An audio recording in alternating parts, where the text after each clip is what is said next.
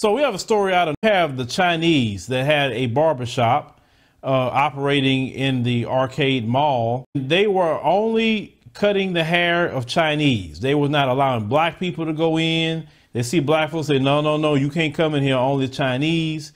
And a resident tipped off the authorities about what was going on, and they showed up at the shop. So let's go ahead and roll that clip. Why we should continue allowing you to operate in the city when you are showing apartheid, stopping blacks from doing business in here? Okay. Yeah, this I know understand. This is English. Yeah. Chair, whoever understand English have taken our council license and we are going to write to you. We are revoking them. No business here. You are closed now. Closed now. Yeah, no. Because Yes, no. not even Chinaman here. The one you were cutting was where? No, this one is No cutting here, brother. Go and cut here at home. You are closed now. Okay. Yeah, this no. Yes, already closed. Yeah, already closed. But also, if it's closed, what are you doing inside? For me, this family, and for this here cooking. Me home, no for this cooking. Close. I'm coming back in 1 hour. If I find you, I'll get you arrested for operating illegally because our license we have taken. Because you are discriminating blacks and closing and only attending to Chinese and stopping blacks. You lie that you've closed, but you are doing business here with Chinese. There's no segregation. This license doesn't permit you. And also putting the prices in Chinese is illegal. Put in English. If you want, put in Nyanja. This is not Wuhan.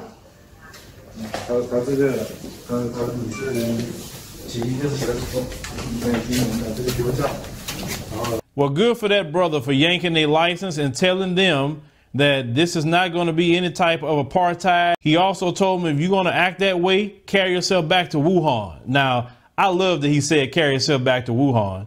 That's where all of them need to go. My thing is this. They leave China to go start businesses of an African nation they want to go to. They go there with not much, but they have maybe a little money with them. And they set up business. And one thing that a lot of brothers and sisters don't really understand here in America, when you have conversations and say, well, why are they trying to come over here? So, you know, and why are you telling us to go over there? Well, the difference is versus you and them is that when you have just a couple of thousand, not even that much American dollars, your money is literally doubled in certain areas. In some countries, it literally almost tripled.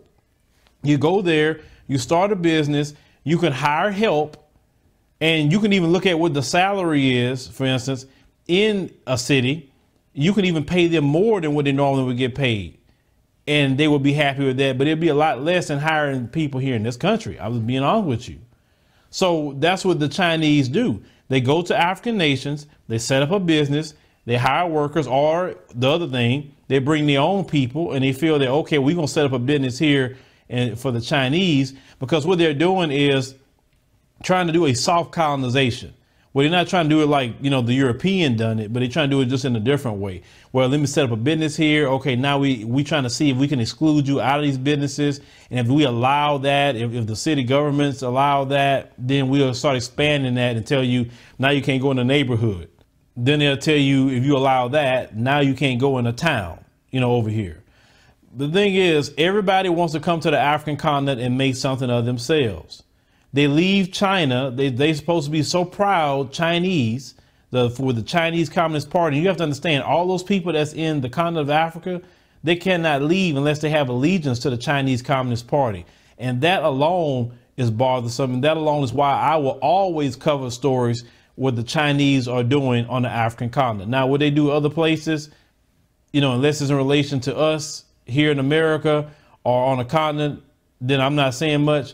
But I'm definitely going to say something in relation to this, because you're not going to go there and set up businesses and then you're going to treat the people any kind of way or say you can't come in here. Then a brother said you can't put that in Mandarin. You can't do that. It has to be in English. See, the Chinese want to go in and do whatever the hell they want to do. And I'm glad that the videos are coming out. You brothers and sisters that's in Kenya, Nairobi, shout out to you guys. Like I said, I was there last year in Nairobi. Keep filming the Chinese. Keep reporting, keep putting out there. Listen, a person sent me this video. I didn't know nothing about it. One of our brothers from Kenya, shout out to you for sending the video in to us, because I didn't know nothing about this. but keep spreading the word. If we keep the pressure on the Chinese Communist Party and their actions in the African continent, let them know it's going to be some pushback. It's not going to just be business as usual. Now, I know you have sellouts in every country, and those sellouts, you need to film them too and find out who they are when they're participating in allowing the Chinese to do wrong things in African nations. But the Chinese have a lot of nerve of the things that they're doing. Now, understand, Kenyans couldn't go to any city in China, open up a shop and say, oh, no, you can't come in here, Chinese. I'm only cutting Africans' hair over here. They wouldn't put up with that. Not even 2 seconds. They wouldn't put up with it. So why would anyone allow that to happen? So you guys keep reporting, keep the pressure on, keep letting us know, let everyone who's reporting, share those videos with everybody, not just me, but share it with everybody you know in emails who's making content. Share it, because the more of us talk about it, the more of us, attack this entity that's trying to soft colonize within the African continent. And listen, your leaders had made deals with the Chinese. That's why they feel they can just come in there. But understand this, you tell them the leaders are one thing, the people is another. And it's more of us in Kenya or wherever we at than those leaders. So you better fly right by the people or we're going to throw you out. You understand? And that's the right way and the right attitude to have when it comes to anyone coming into your nation, especially those who aren't part of the African diaspora or continental Africans. You understand? Treat people the way they would treat you. That's the only thing I'm saying. These people think they can just come set up shop, and in China they had nothing going on. Nothing. You have to understand, a lot of places in China, they're dirt poor. They don't have money like that. All they want to show you is Beijing and Shanghai, but a lot of places in China is poor. They don't have money like that. So they leave China to come try to make their lot in the continent of Africa because they see what I seen. And that's why I keep reporting to you and telling you, hey, brother, sister, save a little money, go open up a business in the African continent. It'll grow. You ain't got to deal with the sabotage that you have here in America. You ain't got to deal with the racism. I mean, they're willing to, do business with you. Like they told me the first country I went to, we want Black Americans and Caribbeans and anybody in the diaspora to come here and open up businesses and invest. We rather do business with y'all, not the Chinese, not the Europeans, not whatever. It says, so if y'all never show up, we kind of stuck between a rock and a hard place. And when I got that message from brothers that was in business, I said, listen, that's all I need to see. The opportunity is just wide open to do so. And we all should do it. Whatever you're doing here, go do it there. Like you brothers that know how to lay concrete, you brothers that know how to lay streets. That's infrastructure jobs that you guys can go get like this. You got the money to go get the equipment. You can go get those contracts from the government. Now you can go lay roads and everything. Trust me, that's an open lane right there on the continent. If you know how to make streets and do it the right way with a team, that's an open lane for you brothers to go literally become millionaires on the African continent, just laying down, roads, even simple roads. You would think, oh, well, no, they need all that in some places. They need it. Some of you brothers are electricians. Some of you are plumbers. Some of you got all those trades and skills. If you go over there, you can literally help turn that around to the same thing you have here. But the skills, I know Black men and women have those skills. Some of you truck drivers, I talk to some of you brothers, and like, man, I thought about going over there with driving trucks. It's wide open. I mean, whatever you do here, some of you in the medical profession, so whatever you do, you can go do it there, and you'll do it with less stress, for sure.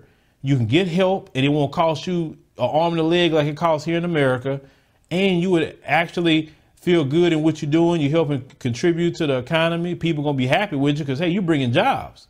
So, of course, people are going to be happy with you. The government going to be happy with you. Why do you think they deal with the Chinese in a lot of ways? Because the Chinese is helping their unemployment rate. So we should go there and do that. So you brothers that have companies, you brothers that build homes, you got brothers that got companies, go to the African continent and get you some of that land and start building subdivisions. I mean, you can do that. You really can. And you can build with not spending the amount of money you spend here in America. Farmers that's here in America, they have sabotaged Black farmers. We had 1 million farmers at the turn of the century, not this century, but the previous century. Now we less than 100,000 farmers. They cut out all our black farmers, took all the black farmers' land.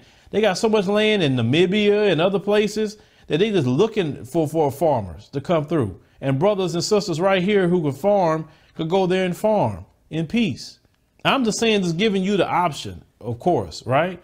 But the opportunity is so wide open. I just don't like seeing, because one thing, and shout out to Sister Gina, African Superstar Channel. I said this too, and she just repeated, you know, reiterating her own way, not repeating me, but she said that, you know, we can't just complain all the time about the Chinese because they're showing up. It's the truth. The Chinese are showing up. And when they show up, they're doing the dirt you see in this video.